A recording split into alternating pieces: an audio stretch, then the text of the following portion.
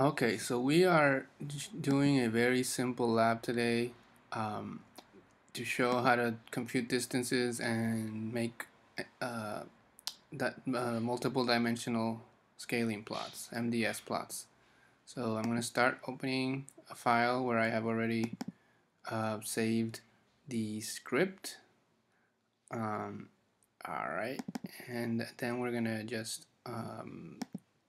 go through the commands very quickly. Okay, so the um, here's the script, and I am going to use RStudio again. And what I'm going to start doing is by setting the directory, so I'm in the right directory first. That's what this first line does. There we go. And now the next step, I am going to load a data set. And what does that data set have? Let's check.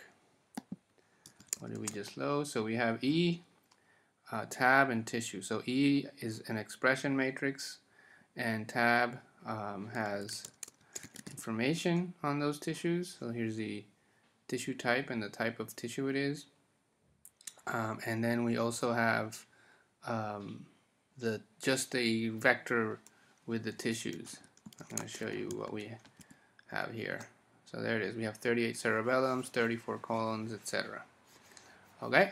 Now, so the first thing I am going to do is I'm going to just pick 50 of these tissues, and I'm going to stick so that we don't have too many points in our plots. I'm going to just pick them at random.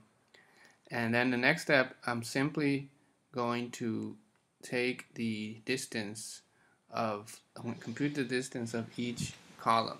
So that's why there's a T here. The T transposes the matrix, the E matrix, so that the samples are in the rows, and the function dist in R will compute the distances between each row of a matrix. So you have to be very careful when using distance, because if you don't transpose it, then you're going to be computing the distance between each gene, and that's going to create a 20,000 by 20,000 matrix, which will probably crash your laptop if you're using a laptop. And if you're using a powerful computer, it'll take a long time. Alright, so let's just compute that distance. There it is, we're done. And now we have that distance. We can then use the hclust function to cluster them using hierarchical clustering. It's that simple. So just run that. It's done. And we're going to plot the result of the hierarchical clustering, which you can do by simply calling the plot command and sending it the object that comes out of hclust. So we're going to add labels, right? The labels are going to be the third column of the tab index, which is the tissue. And that will make a dendrogram. Let's see what it looks like. There it is. Alright, let me make it a little bigger so you can see it a little better. Oh, actually we sent the wrong column. We actually made the experiments, the experiment ID. That's because I wanted to see if there's a batch effect, and we're going to see in a second that there is a batch effect. But let me start by showing you the tissue type. There it is. Okay, so here we have the dendrogram, and we can see the hippocampus all together. Cerebellums are all together. The colons are all together. The kidneys are all together. Now we have some kidneys here, and we have some kidneys over here and here and here. So there looks like there's a little bit more variability than we want to see, and I think that's because there's different studies being used. That's in the third column of the table with the annotation. So there are the studies, and now you can see if that's the case, right? So now you can see that there's different studies. These livers are from a different study than these livers over here. Okay, now what else can we do very quickly here? Let's say we wanted to actually get clusters. We can use the function cut tree, and oops, sorry, I think it's just one T. Nope, there's not. That's not right. Let's see. Okay, yeah, sorry, it is cut tree with one T, but we have to tell it how many classes we want or what height we want. So where do we want to cut it? Right, so let's say we want to cut it at like 100 or at 50 or at 150 they can try 100. So then we can say cut tree H, and then height equals 100.